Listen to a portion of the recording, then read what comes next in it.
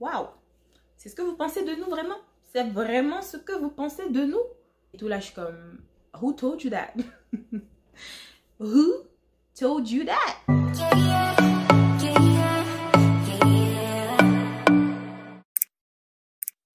Hello la famille, bienvenue sur ma chaîne, j'espère que vous allez bien. Après avoir fait la dernière vidéo, donc le dreadlock tag, ça m'a donné l'idée en fait de parler des préjugés.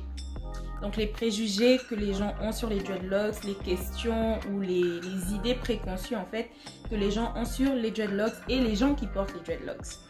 Donc voilà, on va passer au travers de 5 préjugés que les gens ont sur nous. Et sans plus tarder, c'est parti pour le premier préjugé. Donc le premier préjugé est le fait que quand quelqu'un ne veut plus avoir des dreadlocks ou quelqu'un n'est plus intéressé à avoir des dreadlocks, il est obligé de se raser. Je précise, il est obligé de se raser. Et ça, j'entends beaucoup de gens me le dire personnellement. Comme quoi, en fait, quand je dis que peut-être qu'un jour je vais enlever les dreadlocks, ou quand ils me demandent comment je vais faire plus tard, si j'ai plus envie, je vais devoir me raser la tête et tout, là je suis comme, who told you that? Who told you that? Non, on n'est pas obligé de se raser les cheveux quand on ne veut plus de dreadlocks. On peut tout simplement les couper, dépendamment en tout cas de la technique utilisée pour les dreadlocks. Si vous avez utilisé par exemple le palm rolling, donc rouler en fait le brin de cheveux dans la paume de la main, certains en fait le peignent. Donc vous pouvez, c'est vrai que ça prend beaucoup de temps, mais c'est une technique qui est fréquemment utilisée. Donc avec beaucoup de conditionneurs, donc de revitalisants, la personne va peigner jusqu'à la base. C'est vrai que tu vas perdre beaucoup de cheveux, etc.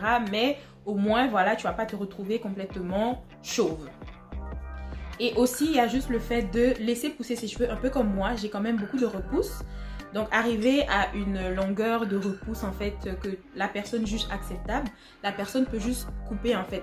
Un peu comme quand on fait le big shop, qu'on passe de cheveux défrisés à cheveux crépus. Donc, on laisse en fait le cheveu crépus pousser du cuir chevelu et arriver à une certaine longueur, on coupe tout simplement les cheveux défrisés. C'est exactement le même principe. Donc, moi, personnellement, si j'avais à couper mes dreadlocks, c'est la technique que j'utiliserais parce que j'ai comme technique, moi j'ai l'interlocking, donc ce sont des nœuds. C'est pas impossible de les peigner, mais sincèrement, c'est vraiment juste trop long et je n'ai pas cette patience, ce temps. Donc, je vais tout simplement attendre que mes cheveux poussent et je couperai. Tadam! Donc, le deuxième, toutes les dreadlocks sont sales. Waouh! Waouh! C'est ce que vous pensez de nous vraiment? C'est vraiment ce que vous pensez de nous? Ok. La réponse est non. La réponse est non. La réponse c'est non. Les dreadlocks doivent être maintenus comme tout autre style capillaire. Donc je lave mes cheveux minimum une fois par semaine. Donc non, toutes les dreadlocks ne sont pas sales. Le résultat en fait, le fait que les cheveux se nouent entre eux ne veut pas dire qu'on ne les lave jamais en fait. Ça ne veut absolument pas dire ça. Donc non. Le troisième préjugé rejoint un peu ce que je viens de dire. Donc le deuxième, c'est que toutes les personnes qui ont des dreadlocks sont sales. Donc là, ils parlent de parce que justement, dans leur tête, tu ne te laves pas les cheveux, donc tu ne te laves nulle part d'autre. Non, nous ne sommes pas sales. Je sais pas, est-ce que... Ça dépend aussi de... J'imagine, j'essaie de me mettre dans la tête de ces personnes-là. Ça dépend de comment la personne garde ses cheveux. Je pense que pour ma part et pour beaucoup d'autres de mes frères et sœurs avec des dreadlocks, c'est quand même assez neat, c'est quand même assez propre en fait de vue. Donc je ne sais pas pourquoi certaines personnes vont croire qu'on ne se lave pas les cheveux. Un autre des préjugés, c'est que tous ceux qui ont les dreadlocks fument de la marijuana.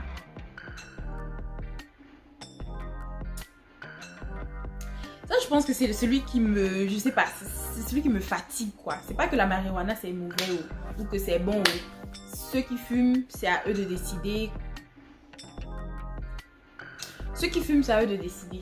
Mais, bon, c'est vrai que c'est toute la culture de Bob Marley et tout qui est venu avec ça, machin. Mais non, non. Toutes les personnes qui ont des dreadlocks ne sont pas nécessairement des fumeurs. que ce soit de cigarettes, que ce soit de marijuana ou autre. Non, nous ne fumons pas tous. Le dernier préjugé serait que les dreadlocks sont réservés à ceux qui appartiennent à la culture Rasta ou Rastafariens. Ce qui est complètement faux. Déjà, les dreadlocks, on en parle, ou en tout cas, son origine n'est même pas sûre en fait. On n'est pas sûr de où est-ce que les dreadlocks ont commencé, de quelle population, mais on en a dans plusieurs populations. Il y a des Amérindiens qui ont des dreadlocks. Chez nous d'ailleurs en Afrique, il y a des peuples très traditionnels, très anciens qui portent les dreadlocks. Donc pour certains chercheurs, en fait, les dreadlocks remonteraient vraiment à plusieurs décennies. On parle même de 2500 à 1500 avant Jésus-Christ. Donc ça remonte à immensément loin. Donc les dreadlocks ne sont pas réservés qu'aux Rastafariens ou à la culture Rasta. Pas du tout. La preuve, je suis là, je ne suis ni dans aucune de ces... C'est vrai que comme je vous disais aussi dans mon autre vidéo, c'est que pour moi des dreadlocks c'est plus que juste un style de cheveux. Ça a vraiment été quelque chose de... Je dirais pas spirituel, mais ça, je sais pas comment expliquer ça. Ça a vraiment été quelque chose de juste plus que des cheveux. Voilà. C'était vraiment un processus, c'était vraiment, ça m'a accompagné en fait, c'est un parcours, ça m'a beaucoup appris. Mais non, je ne suis pas Rasta, je ne suis pas Rastafarienne. Je sais pas si ça se dit, but... En tout cas, voilà.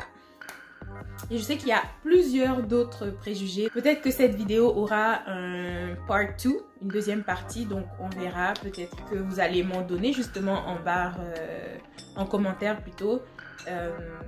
Donc voilà. C'est tout pour cette vidéo. J'espère que vous avez apprécié. Si c'est le cas, likez la vidéo. Je vous en conjure, je vous en supplie. N'oubliez pas de partager si vous voulez partager avec vos proches. Commentez en bas si vous avez entendu aussi certains préjugés que j'ai mentionnés. Ou mentionnez-moi d'autres que vous entendez au quotidien, si vous avez des dreadlocks ou pas. Et voilà quoi. Et encore une fois, comme je le répète et le répète, abonnez-vous, c'est gratuit. Ça ne vous coûte absolument rien du tout. Abonnez-vous. Bye.